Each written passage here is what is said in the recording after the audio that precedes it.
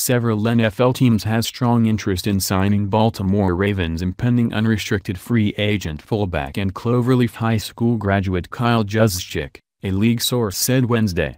Juszczyk's hometown Browns are among the suitors, but the Buffalo Bills appear to be the favorite to sign him, ESPN reported.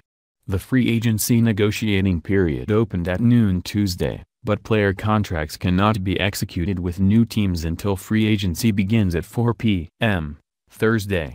Ravens coach John Harbaugh said last week at the NFL Scouting Combine the team had been negotiating with Juszczyk, otherwise known as Juice, and its other top soon-to-be free agents in an effort to keep them. A Pro Bowl selection last season, Juszczyk has excelled for the Ravens as a pass-catching fullback and shown an ability to become a versatile weapon. He played tight end, H-back and slot receiver at Harvard University. He's been extremely valuable, Harbaugh said in December via the Baltimore Sun. He plays the fullback position, but he also is a very multiple type of player. You can give him the ball.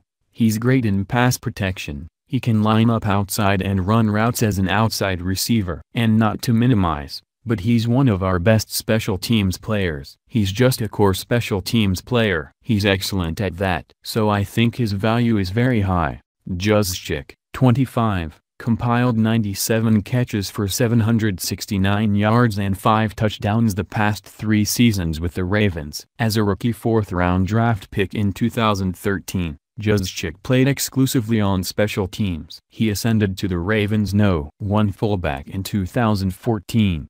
Last season, Juszczyk had 37 catches for 266 yards to go along with 5 carries for 22 yards, 4 average, and a touchdown. In 2015, Juszczyk had career highs in catches, 41, receiving yards, 321, and touchdown receptions, 4.